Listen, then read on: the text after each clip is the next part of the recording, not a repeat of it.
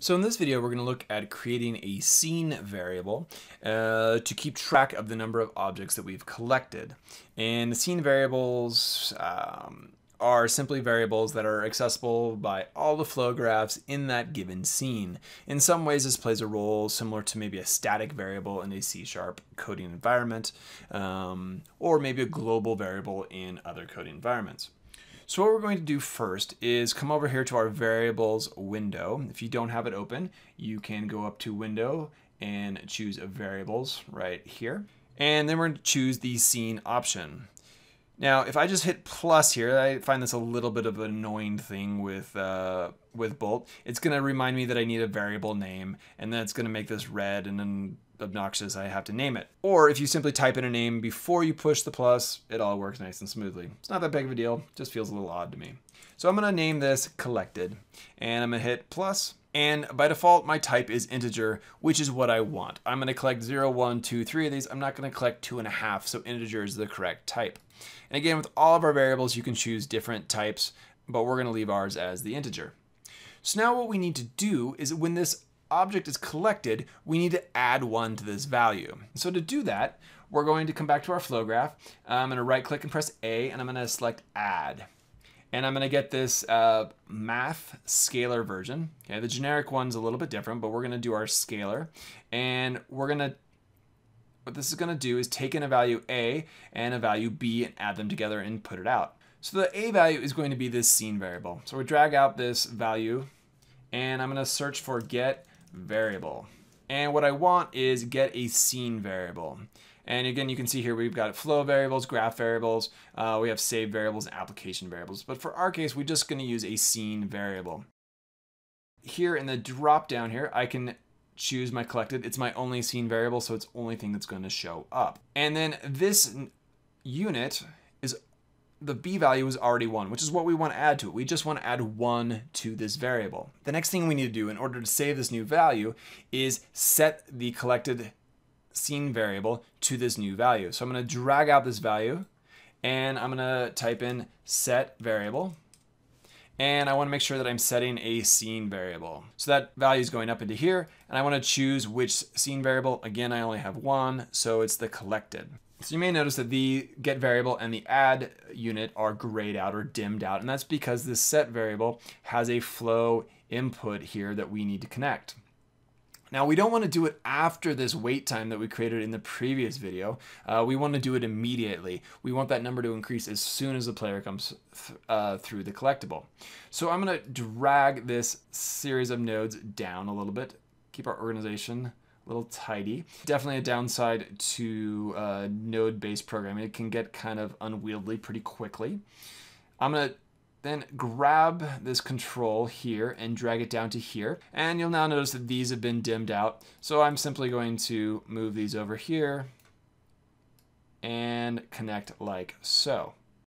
So with this done, let's take a look and see what happens when we push play. If I walk through, again, you get the nice sound effect. The collider and the sphere turn off, and eventually the whole game object turns off. If you come over here to our variables and you click on scene, you can now see that the value has increased by 1. So we're now keeping track of how many collectibles we have picked up. Now we want something to happen when we've collected some of our collectibles. I've gone ahead and duplicated the collectible and put 5 instances in the scene. I've also created a prefab of that collectible in case I want to change something with the collectible or change the flow graph. All those changes can get propagated through the prefabs. So when I set the collectible to be a prefab, I created a problem. And I created a problem with this unit right here that turns the sphere off. And the problem is, since this is a prefab and there is just one instance of this flow graph, this sphere is always going to be referencing the sphere on this collectible. So we can fix this pretty easily. And this is something that's going to come up when we make prefabs. And so it's just something to be aware of, that some strange behavior can come out, and it's all very solvable. So what we're going to do is come down to this unit here that is going to turn off the sphere, and we're going to drag this value down here, and we're going to search for child. And what we want is transform get child.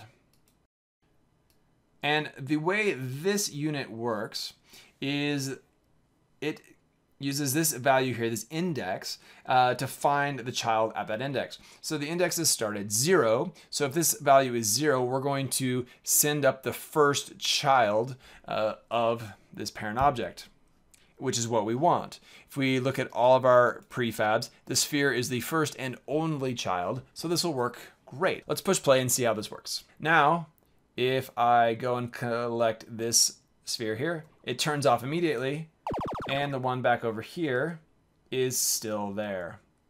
And I can collect it, and it turns off immediately. And so forth. So we're working as intended, once again, with a little bit of modification since we made it a prefab. So when we go around and collect all 5 of these spheres, we want something to happen. And we're going to make it so that Ethan, our third-person character, gets bigger. We're going to make his scale bigger. So let's create a new flow graph, go back to the macros folder, and right-click, create bolt flow macro. And I'm going to call this Ethan size up. And what we need to do is effectively check every frame to see if we've collected all 5 of these. There are other ways to do this with custom events, but we're going to keep it pretty simple for this example.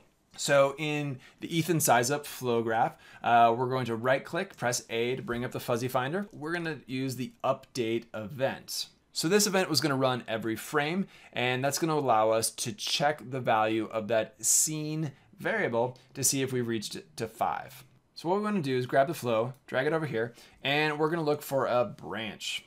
And this branch is going to evaluate the input here, whether it's true or false, and then send the flow out these other sides here according to true or false.